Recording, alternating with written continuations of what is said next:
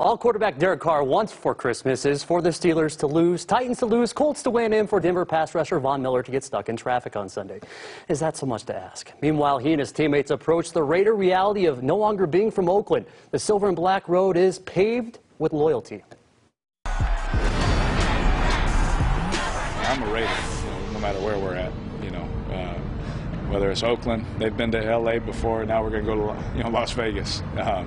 We're Raiders, and 99.9% of the time, all the Raider fans, they travel where we travel. I mean, everyone was down there in LA. They saw what that stadium looked like.